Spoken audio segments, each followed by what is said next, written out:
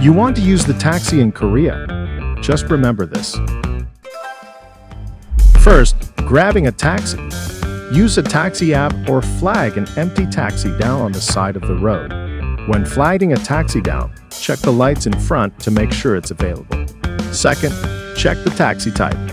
Korean taxis have different fares depending on the type, so check whether a taxi is suitable for you before getting on. 1.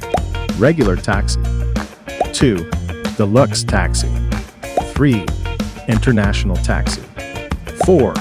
Jumbo taxi. Third, beware of fares.